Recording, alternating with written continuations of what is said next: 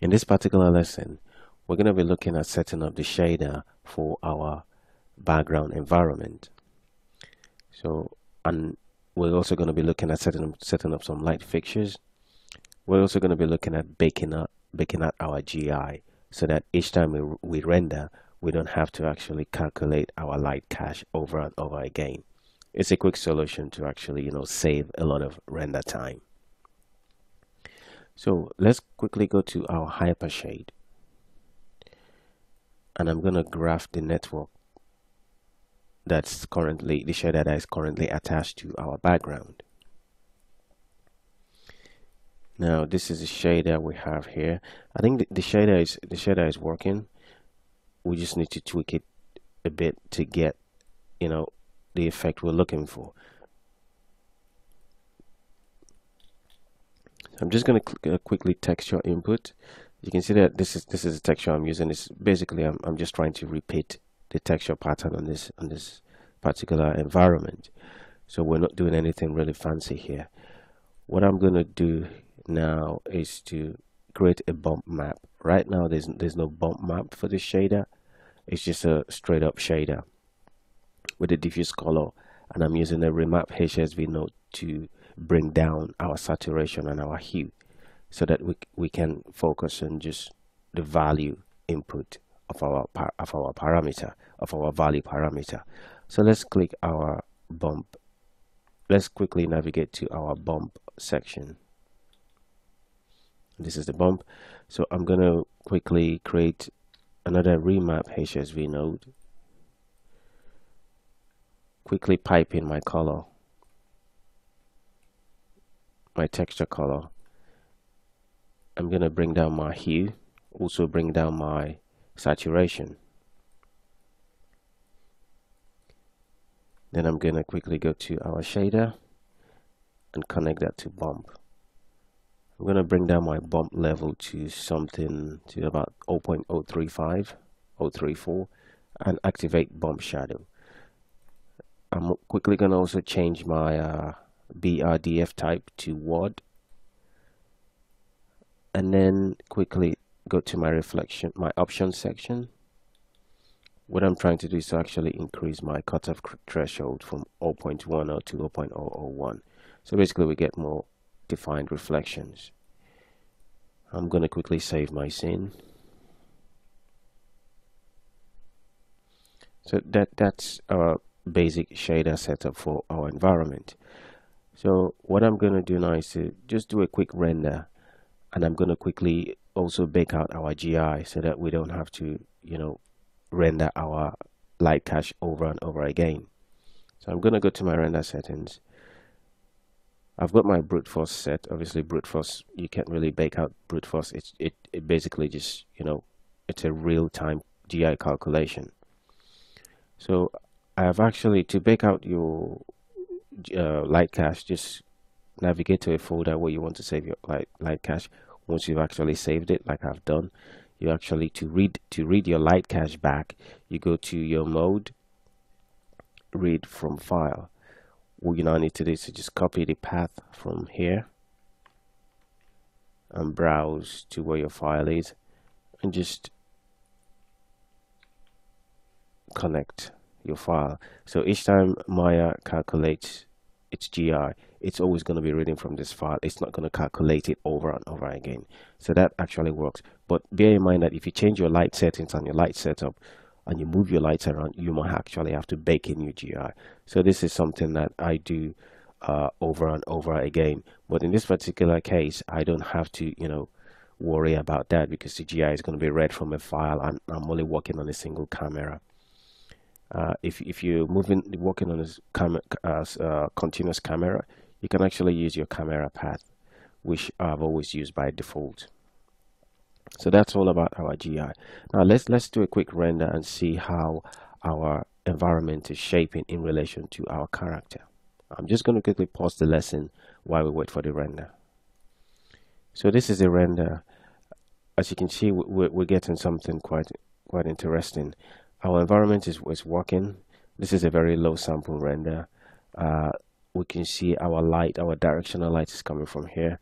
But what we're going to be doing in the next few chapters is that we're going to actually export some of our geo via Alembic to Nuke and create a bit more, see if we can actually help emphasize certain aspects of our environment, like creating light effects, maybe creating a bit more glow in certain areas, or adding a bit more fixtures, adding a secondary texture to the background here, just something interesting. So we're going to be doing the bulk of the work in addressing some of the issues of our background in Nuke.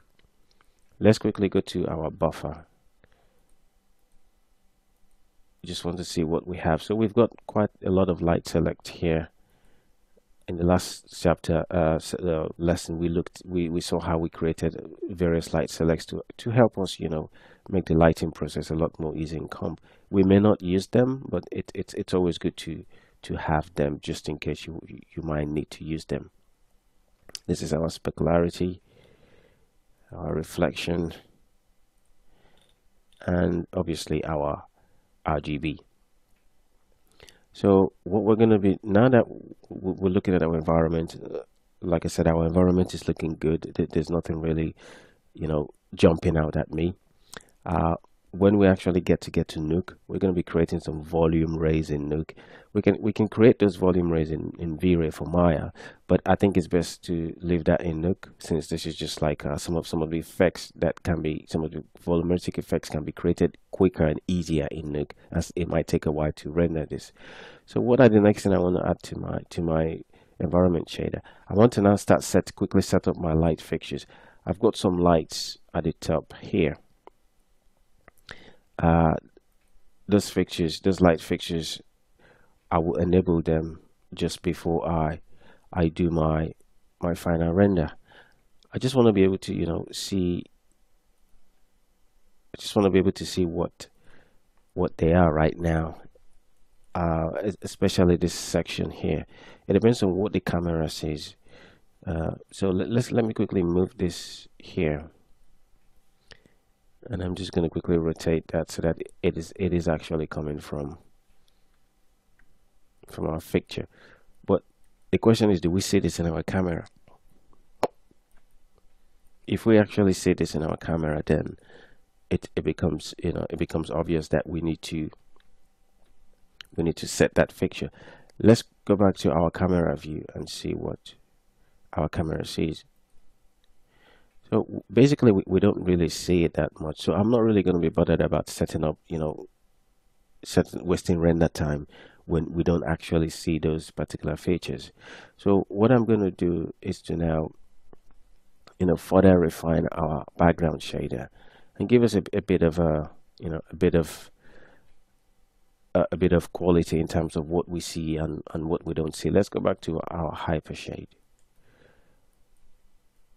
In this instance, I can create a layered shader just to give us a bit more variety in this shader. So I'm just going to quickly click a layered shader, a layered texture, pardon me, and I could just quickly pipe in some sort of texture or random texture or a noise, and just to make this texture interesting. So in the next chapter, we're going to be looking at finishing up the shading and the texturing of our environment, and we're going to be exporting parts of our geo via Alembic into Nuke, and then we're going to be spending the last few chapters here just to give us a bit more texture variation for our background. Then we're going to look at exporting geos into using Alembic, so that we can add a bit more fixtures in Nuke. Then we're going to be looking at finaling our scene, because this is going to be the last setup before we do our final render. So continuing on our shader setup, I'm going to quickly go to our hypershade. So this is the graph network shader network that I'm using for our background. This is our layered texture. I'm layering these two textures to give us a bit more variation in our texture. So I'm going to see how much I can affect that. I'm just going to use the color, shift the alpha just a bit so that we can see a bit more of the underlying texture. So we've got our bump and we've got our reflection, so that's working fine. So that's the simplicity of that shader. What I'm going to do now is to do a quick I'm going to do a regional render. I'm going to bring in my V-Ray buffer and do a quick regional render just to see, I don't want to render the whole thing. I just want to see a certain section that will give me an idea of how, this is looking. So I'm going to select this region and pause the video and then do a render, and then we'll compare these two sections to see what difference this is making. So this is our render with our new background environment. As you can see, the textures are looking a lot more interesting compared to what we had before. We're getting a lot more breakup and a lot more saturation. So I think this background is working nicely.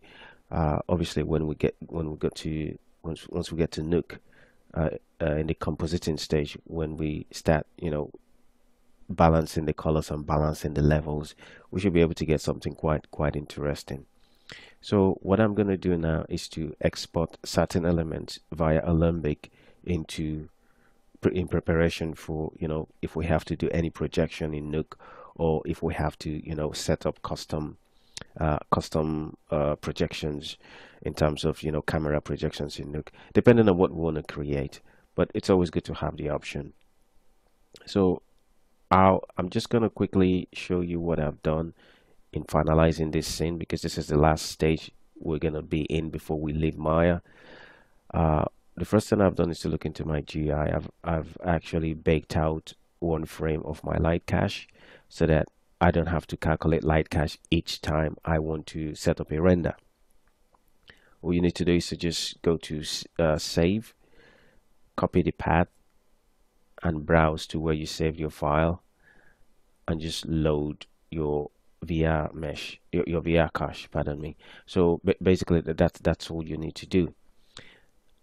So that's in file. So when I render, I'm only just rendering, and it's reading the GI from file.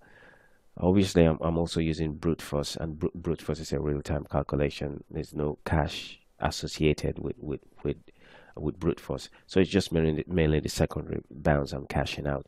You can actually use light cache, and just bake out all your GI, which is quite faster. Or you could use irradiance map and light cache to bake out both texture maps, which is a way to do it if you really don't want to waste time calculating brute force. So I mean, how do we export Alembic data out of Maya? That's quite simple. As of Maya 2014 or Maya 2013, Alembic is been embedded into Maya, so you can actually create caches quite easily. There are certain steps you have to follow in order for you to export geometry out of Maya using Alembic.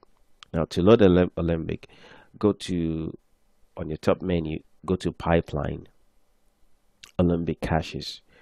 You can open Alembic, import Alembic, replace Alembic, export all to Alembic, or export your selection to Alembic.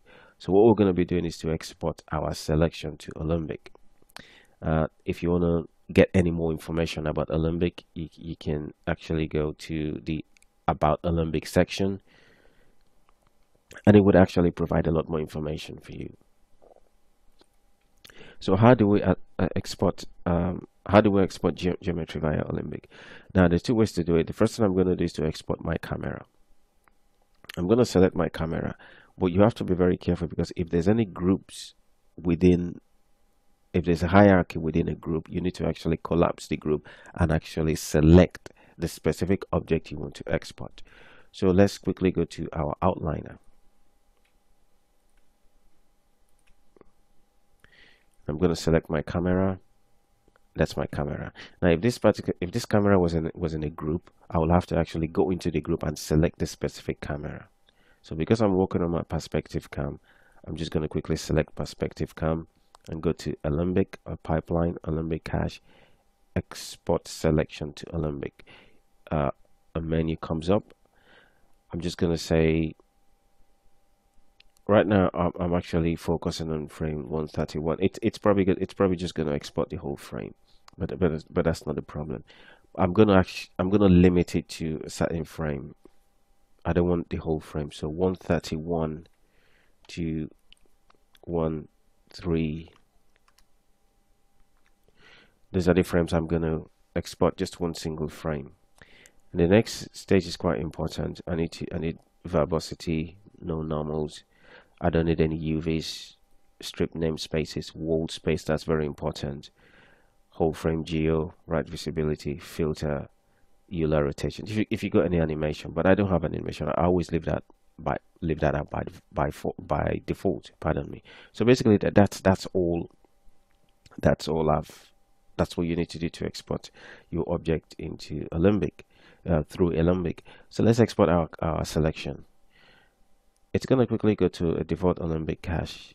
I'm gonna create my own custom folder because I don't want to use that default folder. So I'm just going to go back to my directory, Maya space environment, and I'm going to create my cache ABC. I'm going to call it ABC cache, and I'm going to quickly call this cam main and export. And that would export my camera straight via Alembic. Now the next thing I'm going to do is select certain geo. I'm going to select this top geo. I'm also going to select this geo here, just to give me a 3D representation of where things are. So those two geos are going to be selected, and I'm going to export those geos via Alembic as well. I'm going to once again check to see that they're not in any grouping. As you can see, we've got some grouping here, so I'm going to select specifically that geo. And I'm going to look for the corresponding geo. Select that geo and select that geo. So those are the two geos that I'm going to select. Once again, as you can see, I'm actually going inside the group to export it. The reason why I'm doing that is that if you export it outside the group, you might get double transformations, and it may not be representative of what it looks like in Maya. So let's quickly export our cache, our Alembic geo. We're going to be doing exactly the same thing,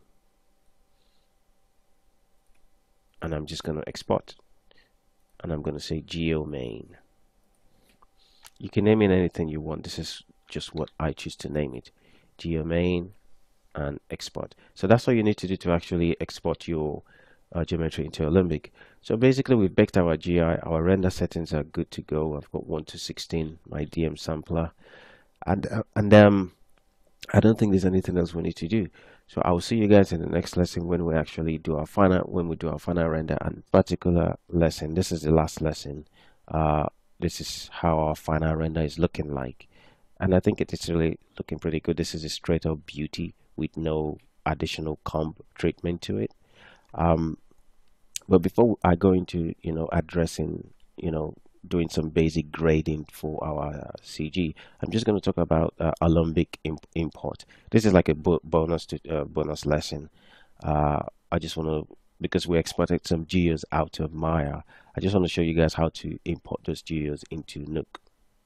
So in order for you to import geo into Nuke, just go to you need a read geo, and that would actually create a read geo node.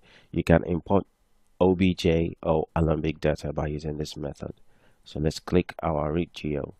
What we do is that we navigate to where we saved our Alembic data. So I'm just going to go to where I saved mine, ABC cache geo. You can import your camera the same way. Click that, and that will bring up a small dialog box here. It's already pre-selected. Create all in one node, or you can actually create separate nodes depending on what you want to achieve. So I'm just going to create all in one node. The beauty of this is that if I pipe that into my scene here, I've created a 3D scene here, and this is the camera that I imported using the same method. I can actually go back and say, okay, I want my camera this time. And if I select my cam main, it actually brings in my camera. Simple as ABC. So the beauty of this is that this is our geo as is from Nick, this particular wall, and it's in the same position in 3D space. Let's quickly go to our 3D view. So this is where our wall is in relation to our camera, and this is our wall, and it's exact same position as it is in Maya. It's very clean, straightforward, no problems, and it's very efficient. So I've created a card, and I'm trying to project a texture on that card. So all I needed to do was to just move my card to where my wall is. It's pretty straightforward, and I know that I'm not guessing, that's where my card is, that's where my wall is. So I'm gonna go back to my viewer here, and I'm gonna quickly disable our 3D geo because we don't need that. That's just a way to, you know, show us where our wall is. And I'm gonna quickly just create some effect, nothing fancy. This is just like, this is what's happening on the back wall here. It's almost like, you know, you can add a texture, you can project a texture. I've got a few textures here that I can swap around. What I'm gonna do is to increase the effect of that, so I can create some really interesting, you know, sci-fi effect. And the good thing is that I can duplicate this effect. I'm just gonna quickly duplicate my card.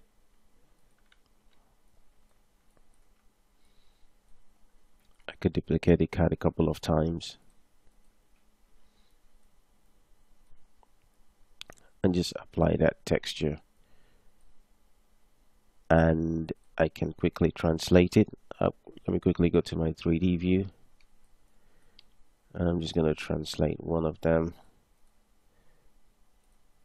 take the other one, and just translate them so that they're not in the same 3D space.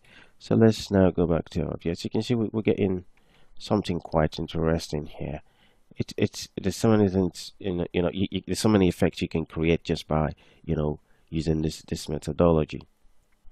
And the trick is to just know where your geo is in 3D space, and you can just, without even doing any projection here, I'm just finding where my 3D space is in Maya and just exporting that with Alembic and just placing cards to, you know, show me exactly where it is.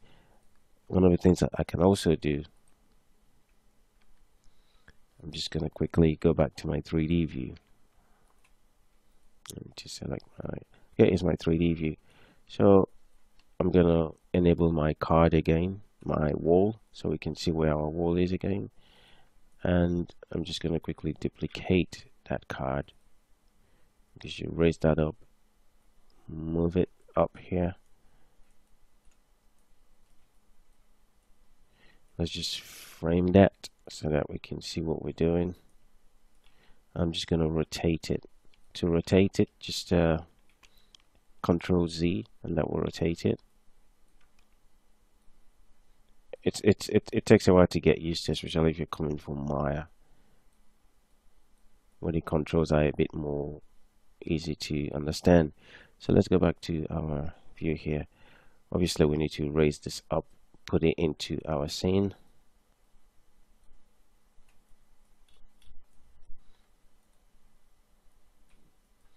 I'm just going to quickly disable that. We need to disable our geo here. Okay, so this is it.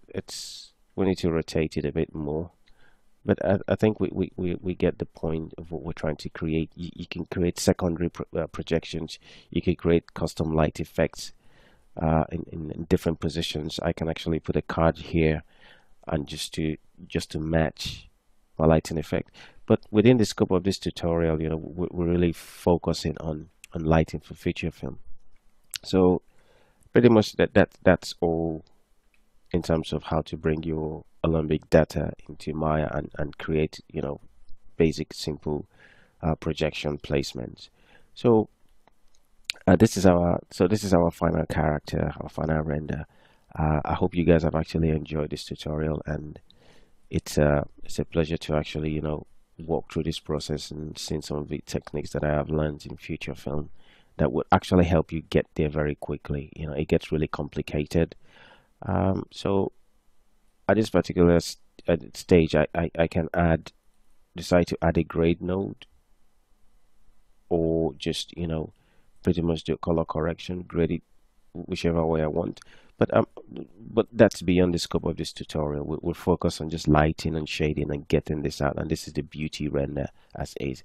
So I think this is it for this lesson, and any questions you guys have, you guys can always send me an email, and I'm willing to answer